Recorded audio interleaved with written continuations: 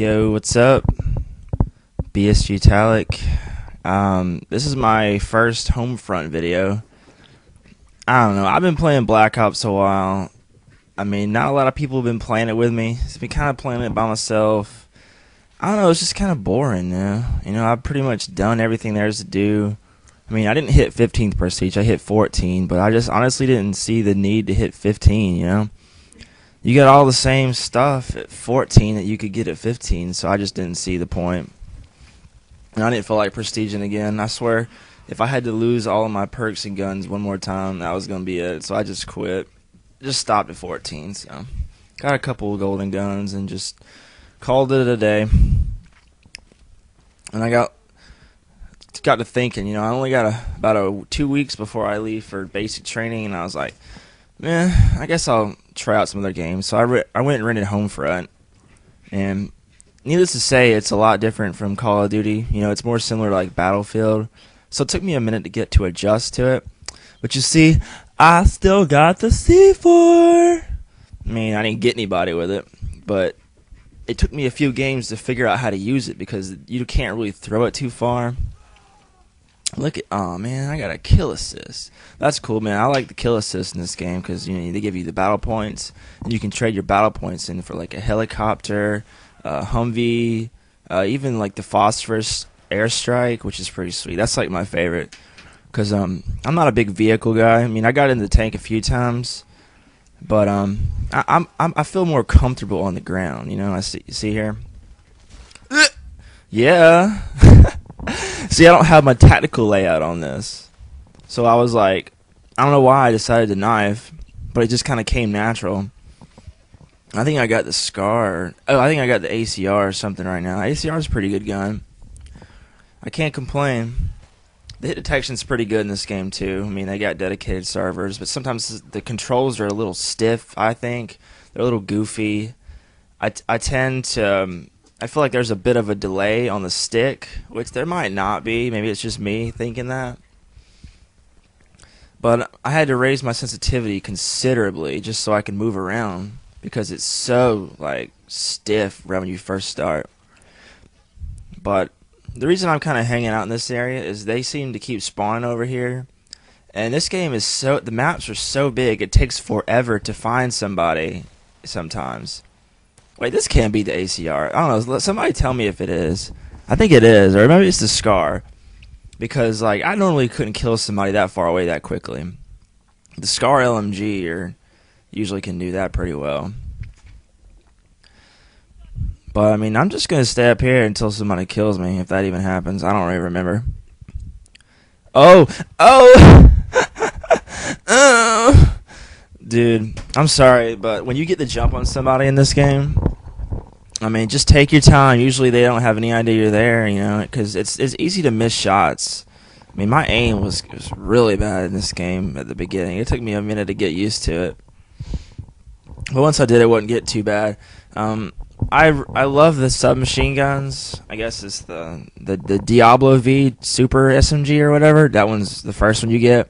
Then you get the Vector, or it looks like the Vector from Black Ops or from Modern Warfare 2. That gun's pretty sweet.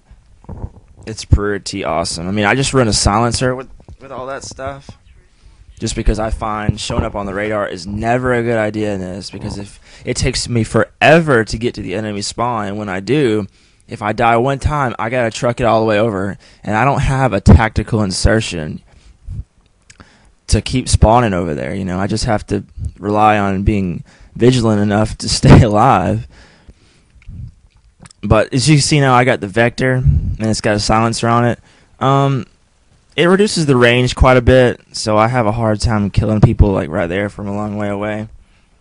But I just find that people seem to look at their map pretty decently in this game, unlike Black Ops. But I mean, if I fire, a lot of people are just going to come running, so I can't take that chance. And I'm going to go ahead and talk a little talking point here. I've noticed that people still camp like bitches. It's crazy.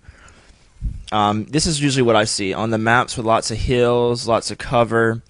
You got a lot of people camping with snipers, and I find it to be challenging, like extremely challenging to be able to flank around them and get behind them because they've got so many guys aiming down the side, laying in a ghillie suit on the ground like the bitch pussy they are.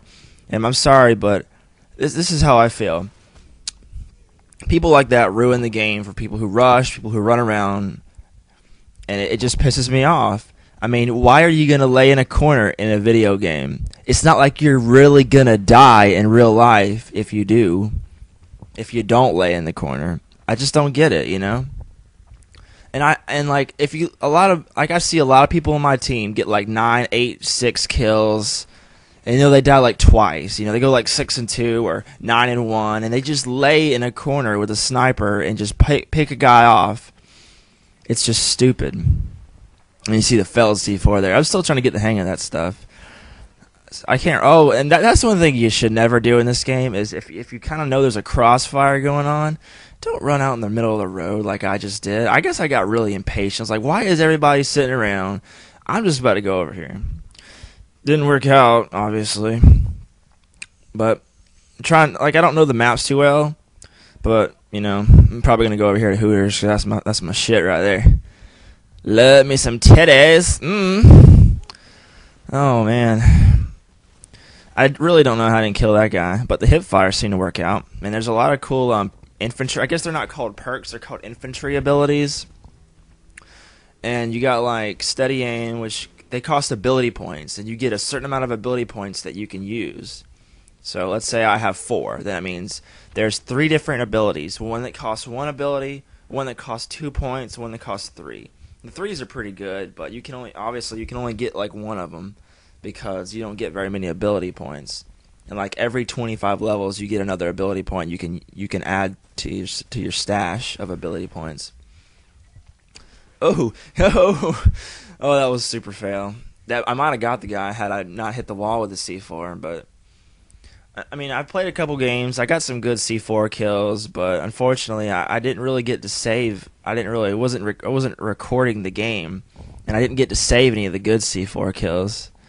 So, but I didn't know this game had C4, and I was like, damn, I got to be level 23 to get it. So I was like, once I got level 23, I haven't looked back. But the EMP grenades are pretty good. They work pretty good for the vehicles, obviously, and the drones. You pop a drone with an EMP, it's done. And I've used the drones a few times, but I don't know. I find the drones work a lot better on tight, smaller maps as opposed to bigger maps, because they can see the drones coming, and everyone will target on them because they're all camping in a damn corner anyway. So I haven't really used the drones too much. You got a flying drone and you get the ground drone. I used the explosive flying drone. I got about 3. My best streak was about 4 kills. But obviously, my best streaks are on my feet with a gun, and that's how I do it. I'm pounding that ground all day. You can put so many vehicles in this game, and I just rather be on foot. That's just how it is. I feel my purpose in this game is to rush and to kill all the dipshits that are laying in corners hoping to get 2 kills. And so people are like, well, there's no kill streak, so, what's the motivation to camp? There's a motivation.